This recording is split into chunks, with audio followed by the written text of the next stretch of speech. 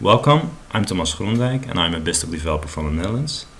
And in this video I'm going to show you the test tool that I've created to test Biztalk Maps. Well, here you can see the MSDN page where you can download the test tool. But first, why do you need a custom test tool? Because you can also test Biztalk Maps in Visual Studio. Well, in some cases it can be helpful. And these scenarios I'm going to show you in this video. First, you have to download the zip file. Well, you can do that here. And I already downloaded the zip file and opened it in Visual Studio. So let's go to Visual Studio. Here you see the solution. I'm not going to down drill in all the components that that's in the solution. I'm going to show you it more from a user perspective. But first, let's see how you can test a Biztalk map with normally with Visual Studio. So I also have another Visual Studio environment with some Biztalk maps. So when I click on this Biztalk map, I'm going to map from a sales order to a purchase order, and to test it I can select a test file, and when I right click on the map I can test the map. Well, in this case we get an exception, so when I go to output and I browse, I can browse to the exception, and here I can see that an exception has been thrown by target of an invocation. Now we also get another message, it's with the getData function, but we don't get more information. Well, let's see what the difference is between the test tool and Visual Studio. So let's go back to the other Visual Studio environment, and when I build the solution I can run it. And when you run the map tester tool, you first have to select an XML file. So here I select the sales order message again, and then I have to pick the map. The map has to be deployed to the global assembly cache, or the assembly where the map is in has to be deployed. So with the assembly picker I can go, or I can select all the assemblies that are in the global assembly cache, and here I have the sales order map that I want to test.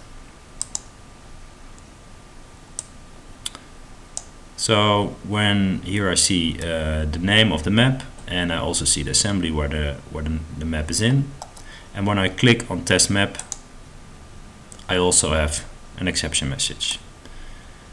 The tool is divided in some panels, so you can make panels, you can make all the panels larger or smaller. So let's make the result panel larger, so I can see what the message or the exception message is.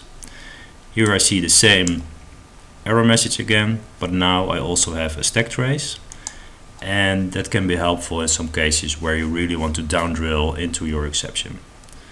I also have the inner exception with this stack trace, and here I see that we have an error in the getData function. So let's go back to the other Visual Studio environment, and the getData function is executed by a custom functoid. And that's the logical database functoid. And let's open it to see what parameters it needs. And the first parameter is the connection string. And in this case, the connection string is in the config file. And that's also very handy if you want to change or you want to add the connection string to the config file. That's also very easy with the test tool, because with the test tool you can well, modify the source code because you have the source code, but you also can modify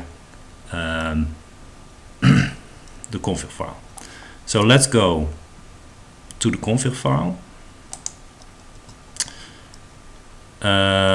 So this is the location where the executable is, but also the config file of the executable.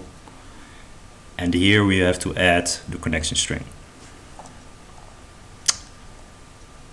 I already have opened the connection string in Notepad, and here we see that we don't have a connection string in it. Well, here I have the connection string, so when I copy the connection string into the config file,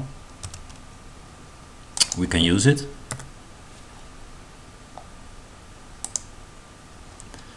But first we have to close the map tester tool, because well, you have to reopen it in order to pick the new configuration up. So here I can start the executable again. And now I have to select the sales order message back again. I also have to pick, well, this is a little bit too fast. First I have to pick the map. I go to the assembly, select the map. Well, here we have the map again and the assembly. And now when I hit the test button, I get the result, and in the map is also executed. And I also have the execution time, what it takes. Well, and this is the first sample that I wanted to show you. Another example where the tool can be useful is when you have a map with multiple input messages. So let's go back to the other Visual Studio environment where I have a map with multiple inputs. So first let me close this one, and then I'm going to select the map. Here we have multiple inputs. The first message is a person and the second message is a source company info message, and these two map to a company message. So when you want to use real data, well, you first have to generate the envelope with some test data. So let's do that. And when I click on test map, also the input file, the generated input file is created. So when I select that, here you see the person and the source company info message. Well, these two are test data, and when you want to use real data, well, you have to cut and paste these messages into it. Well, it's not exactly rocket science, but it takes some time. So let's have a look how the test tool can help you with that. So let's go back to the other Visual Studio. And when I start the map tester tool, I also have the option to create an envelope with multiple input messages. And first I need a person,